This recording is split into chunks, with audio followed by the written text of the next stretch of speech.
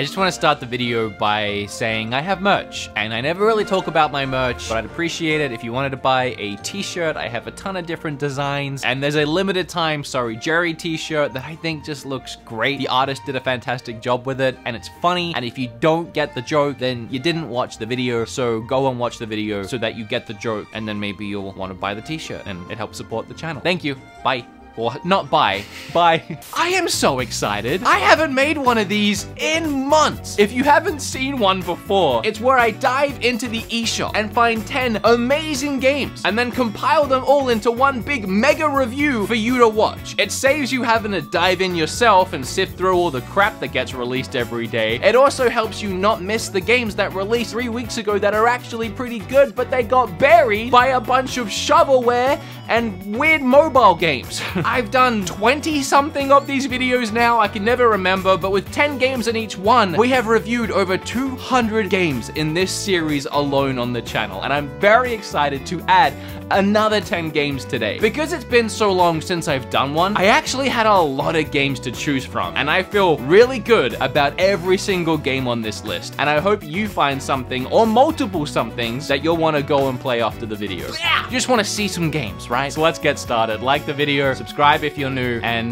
just have a good time. I'm annoyed. In fact, I'm a little bit upset that nobody seems to be talking about Littlewood. And I don't mean me covered in tattoos on my second channel. That's Littlewood. We don't talk about him anymore. I mean Littlewood, which isn't like a little version of me, or get your mind out of the gutter. No, Littlewood, the game, obviously. It's an adorably relaxing RPG that mixes elements of Stardew Valley and Animal Crossing into something a lot more streamlined. Your story begins at the end of the story, where the main protagonist has just saved the world from an unspeakable evil. Not that they can remember any of it due to their amnesia, but now it's your job to care for and rebuild the town of Littlewood. You'll meet other townsfolk along the way, and you can attempt to convince them into staying in your town. The more people you meet and the deeper the relationships you build, maybe you can unlock some of those forgotten memories of the past. You can explore enchanted forests, fishing towns, mining caves, harvesting materials by chopping wood, mining ores, catching bugs, fishing, building structures like taverns or a lumber mill, completing quests, taking townfolk requests to unlock new relationship paths. It's all here. Even skill levels and date nights. Other than the quirky characters, charming story, addictive gameplay loop, and how much time I spend fishing, the thing that really stands out in Littlewood for me is the town management. You can build it however you want, but the villagers will have their own requests and ideal living situations, like one might want to live next to his friend, but the friend might want to live next to the coffee shop. Relatable. So then it becomes a puzzle game in itself, trying to figure out the best way to piece everything together in your town and keep everyone happy. Oh, and when I said the game is streamlined, I really mean that. You can move and change anything you want, whenever, just by entering the creator mode. No forking out thousands of bells to a stupid raccoon and then having to wait a day for him to get off his butt and actually do something before you can do the next thing. You just and you're done. Also, if you want to cut down a tree, go fishing, or mine some ore, just walk up to any of that and press one simple button and the game will know exactly what you're trying to do without you having to go through a clunky inventory system making sure you have the right tool for the job. It's how easy it is to play this game that makes it so hard to stop playing this game. I know you're watching a video right now, and I really appreciate it, but I need to show you this. I got a brand new microphone, and it sounds amazing. Trust me, plug in your Raycons right now and listen to the sound coming from... You don't have Raycons? Well, it's your lucky day. Raycon is upsetting the electronics industry big time by offering these premium wireless earbuds for half the price without compromising audio quality. I use mine in my home gym or when I'm riding my bike, which I finally got to do yesterday. Now the sun is actually out. That winter felt like it took forever. They fit so snug and comfortably that no amount of jostling or bumps are gonna knock them out. Plus, they come in a wide range of fun colors and patterns, a variety of fit options, and wires. I don't think so. What is this, 2006? Best of all, Raycon has a 45-day free return policy. And grabbing your own pair really does help support the channel and the videos, like the one you're watching right now. So, if you could, please click the link in the description box or go to buyraycon.com/BeatEmUps to get 15% off your Raycon purchase. Thank you, Raycon, for sponsoring the video. Let's get back to it. My channel name is BeatEmUps, right? Well, not so fun, actually so boring I might need to go pee due to boredom. Fact, I don't really like BeatEmUps that much. It's a long story, don't ask. But Scott Pilgrim vs. the World, the game, has always been the exception to that rule, as this is, in my opinion, the greatest beat-em-up of all time. So imagine my disappointment, waking up one morning and finding that it's gone from the Xbox Live Online Marketplace and I couldn't play it anymore. But all these years later, thankfully, the Nintendo Switch and other places saved this game and re-released it. And I have to say, I'm in love once again. To start, visually, the game is a masterpiece, with a beautifully animated and vibrant pixel art style that represents the original graphic novel art style perfectly. Cute characters and wonderful world design. It's fantastic. Next, the music! Oh my lord, it's like the best part. Scott Pilgrim is synonymous with its music, so of course the game is pumped full of incredible pop rock chiptune beats composed by the band Anamanaguchi. The entire soundtrack is just perfect. Catchy, it'll get stuck in your head for weeks, and it even topped Billboard charts after it released. As for the gameplay, on the surface, it appears as a standard punch and kick beat 'em up, but it has so many extra layers the further into the game you play. Around the levels, you can enter storefronts and purchase food or items. These can heal you or be equipped to you, boosting your attack and defense stats, adding an RPG-esque element into the mix, which is crucial as the difficulty level ramps up quick, becoming almost insufferable early on unless you really utilize all the upgrades available to you. So make sure to get collecting all those coins the enemies spit out once they explode, cause you're gonna need them if you plan on making it to each one of the evil ex-boyfriend boss battles. Just don't go spending too many coins buying up all the bread. Bread makes you fat. Bread makes you fat? Look, I don't got all day, right? We all have places to be, we all have loved ones to hang out with, and if you don't, then we don't have all day. And I got a lot to say about a lot of the games on the list, so I'm gonna keep Doom Eternal pretty short. I mean, you know what it is. You know it's good. I still don't know how they crammed either of these Doom games onto the console. With how fast-paced and furious they are, you would think the Switch would just implode and then explode in that order if you even put a Doom disc near it. But nah, it plays great, with little to no compromising other than some lower frame rates and blurrier visuals. It's actually kind of funny that Doom Eternal even qualifies for this video, because my own little personal rule is that these games have to be digital only with no physical release. And while the first Doom got a physical release, I guess Bethesda decided it wasn't worth doing this time around, which is a shame because the game is really fun. Oh well, who cares? Next. 2 years ago, I made an awful video. Please don't go watch it. It was bad. But it was about upcoming indie games that I was really excited for that were coming to the Switch. And one of those games was Monster Sanctuary. That day has finally come, and I get to review it now. It's like full circle. I also played it on Twitch, so you might have already seen me play it. Monster Sanctuary is what would happen if you put Pokemon and Metroid into a room and just shoved a ton of wheat down their throats. Sorry, I've been playing a lot of Minecraft. It's a wonderful mix of both. You start the game by picking your familiar, and I don't know how you're supposed to choose between all these good boys, but once you're done disappointing 3 of them, you can begin your adventure. You embark on your epic quest, using the powers of the monsters you collect along the way, unlocking an ever-expanding Metroidvania-inspired world. Not only do the monsters aid you in battle, but they also expand your reach within the world, cutting down vines, smashing walls, or gliding over gaps depending on your creature's unique ability. Each monster also has their own unique skill tree, and you can even equip them with items for some reason. You can give a bird a sword. I don't know why, but you can. So there's a lot of customization here with your teams. What I love is that the turn-based 3v3 battles are activated in real time in the game world. And at the end of each battle, there's a chance the enemy will drop an egg that you can hatch, and of course, add it to your team, but there's also a chance that that monster will be rare. You know, like Pokemon. You're gonna hate me. Maybe. I don't know. Among Us. That's how long it's been since I made one of these. I need to have Among Us in my series of eShop games worth buying because It is. You too, for the low price of $5, can destroy your closest friendships. Even though the online fad of every streamer and content creator ever milking that game for all it's worth has seemingly finally come to an end, that doesn't mean the game isn't still a ton of fun to play with friends during weekend game nights. It even has crossplay between everything, even mobile. So there really isn't any excuse for everyone not to play. And yes, that even includes the weird girl quietly lurking in the corner that your friend Steve brought to the party. Stop being antisocial and come get murdered, Suzanne. If you still haven't given this game a shot because you hate things that are mainstream, it is actually really good, I promise. The psychology between trying to figure out which one of your friends is lying or trying to convince them that you yourself aren't lying is the best part. That's why the visuals and the gameplay doesn't really matter at all. The actual game part of Among Us itself is just a means to an end. It's just the tool that you are using to enjoy the real game being the lies. Oh, unless you have no friends. I mean, because playing online with randos that don't have voice chat just sucks big time, so. Ghost Runner is a cyberpunk.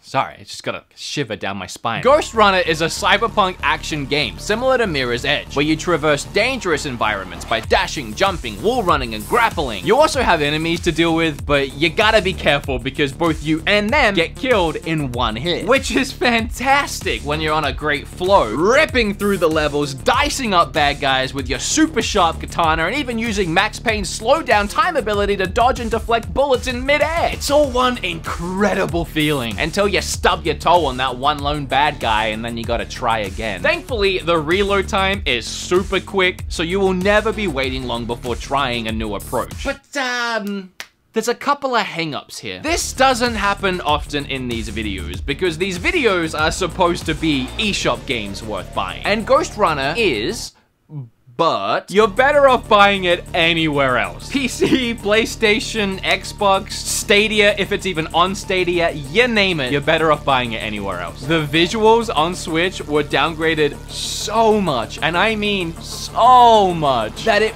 barely even looks like the same game in places. It probably could have used like a Borderlands style cel-shaded filter thrown over everything to hide its extreme ugliness. Yeah, as such, it actually makes it super hard to see enemies at times. Hard to see their attacks and movements, which can lead to very frustrating deaths that feel out of your control. Also, it's a fast-paced and furious game that deserves to be played above the Switch's locked 30 FPS. If you have no other way to play this game, then the Switch port will get the job done, and it's a ton of fun. Just make sure that this version is a last resort to play an otherwise brilliantly fun game. You know, what I love most about making these videos is stumbling upon a true hidden gem of a game. A game that flies quietly under the radar. It's easy to miss, and even if you do see it at first glance, it might not be what you think it is. And Lo-Fi Ping Pong is one of those games. It's an aesthetically pleasing rhythm game where every ping and pong is timed with the equally pleasing "it's raining outside my window and my cat sleeping next to me while I study on my laptop" lo-fi vibe style beats. With that premise in place, it once again might be easy to assume that Lo-Fi Ping Pong would be a chill few minutes of gameplay without much more to offer. And once again,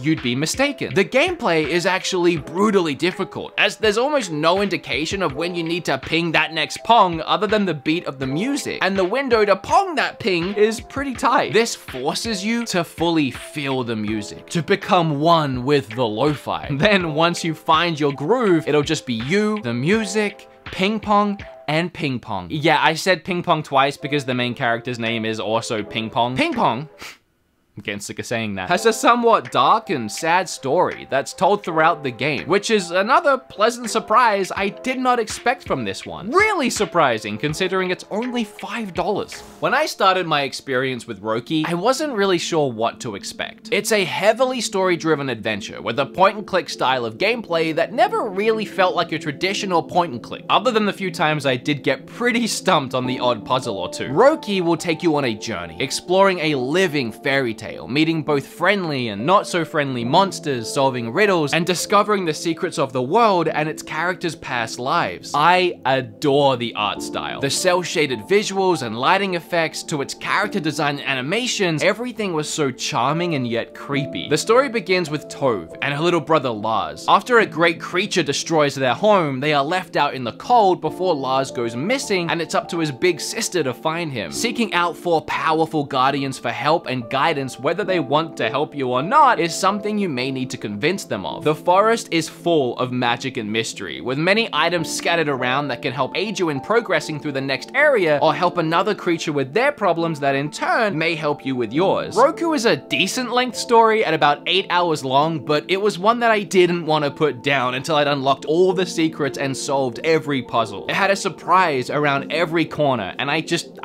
thoroughly enjoyed this one. I do love point and clicks in general. I'm a sucker for them, but I really like this one. Cyber Shadow can be considered in many ways a spiritual successor to old school NES Ninja Gaiden. And if right now you're having a stroke because you could swear you've heard me say that before, I have, about The Messenger, which was another game that was inspired by old school Ninja Gaiden. But both of these games took very different approaches to their style and gameplay experiences. Cyber Shadow starts you as a somewhat traditional ninja warrior, waking up in a futuristic cyberpunk world. Sorry, that keeps happening today. Where was I? In a futuristic cyberpunk world. As you play, you'll unlock more and more abilities that stack effects on top of themselves, and by endgame, you should have enough cybernetic advancements and upgrades to bring down a world overrun by synthetic life forms, which is good, because that's what you're supposed to do. In traditional old school fashion, the levels can be quite difficult, relying on trial and error, learning enemy attack patterns, and getting good. But it's not a stupidly hard challenge that will have you pulling your hair out from the stress, Cuphead style, but rather a nice, challenging challenge, where the game design is always adding in a fresh twist on previous levels to keep it feeling fast-paced and intense. If you like Ninja Gaiden, you'll probably like this. If you liked The Messenger, you'll probably like this. If you like good games, you get it. Saving the best to last, maybe. Saving the most Zelda-like to last? Yeah, definitely. Blue Fire is all about fast, fluid, and fun movement that is tight and responsive. You can tell that that was their main focus for this title, and they nailed it. You got wall running, double jumping, mid-air dashing, sword slashing chaos, where 1 minute you'll be marathon flipping and gliding around levels, and the next you'll be mid-giant boss fight trying to time your dodges and attacks. Visually, there's something very Zelda, Wind Wakey, but gone dark side about this one. From the Shadow Link-esque hero to the cartoony cel-shaded world building and enemies. Unlike Wind Waker, clearly this game is a fast-paced 3D platformer. But again, like Wind Waker, we also have an open-ish world, but dungeons. We got dungeons to explore. There are two big challenges to face in Blue Fire. The first is not slipping and dying while throwing your body at platforms like they owe you money, and the second is how squishy you are during the combat. You can only take a couple hits before it's game over, so it really comes down to you using the environment and abilities to your advantage in every single battle. It's a really rewarding sense of progression as you play and upgrade your abilities, like the amount of time you can spend in the air, attacking and dashing. Areas that would be tricky to traverse early game, I'd find myself flying over them by the end of the game. Zelda and Dark Souls, you know, the two games that 80% of games seem to get compared to these days. But in the case of Blue Fire, it really is like Zelda and Dark Souls and had a baby with a little bit of Mario mixed in. And if you ask me, that's a fun three-way. Oh, we did it! It takes so long. Yeah, I'm gonna buy all the games, play all the games, review all the games, then stand here, and then I finally get through it. When I get that last one, feels great. Hope you guys found something you might want to buy, play, something that interests you, whether it's Littlewood to Blue Fire. As I said, there's a little something for everyone in all of these videos. You can go back through and watch all the other ones. There's like over 200 games. If you don't find something that you want to play, you're being picky. You're being unreasonable even. So be reasonable and hit like and subscribe if you haven't already. Maybe check out the merch if you wanna, but also check out the sponsor of the video. Links down below. And that is everything. Have a great whatever today is. Bye.